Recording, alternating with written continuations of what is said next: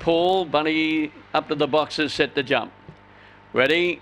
Racing, came out good. Johnny Too Much on the inside, crossing them to lead. There was Crazy Cape and Pink's a nice break down the back over Johnny Too Much. They were followed by Storm King out wide. World Chase followed by Diddy Split on the inside. Kobe Tanga, well back True Blue Aussie and Chubbly, but travelling towards the turner. And Crazy Cape is well clear. In second place, Johnny Too Much, but once it led, it was going to be pretty hard to catch. Crazy Cape would be Johnny Too Much, and then came World Chase. Over on the outside there was Diddy Split. Just in behind them there was Storm King, followed by Chubbly. The next one in there was Kobe Tanga and True Blue Aussie, one of the last to pull up. The winner number 7, Crazy Caper, straight out on the bunny, and that was the end of the section. Crazy Caper by Wes Pedro, Our Girl Jazz, owned by Jay Ramplin and Jay Eberly, and trained by Ronnie Bell. First section 10.92 or 11.96, a good run of 22.88.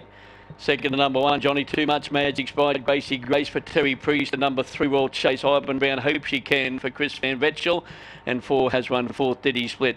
10.92, 11.96, the runner 22.88, and the winning margin 3 lengths by 2. That winner on the tote, $6.50 and $2.70, $1.20, $2.30, 7, 1, 3 and 4 after the first event from the Gardens.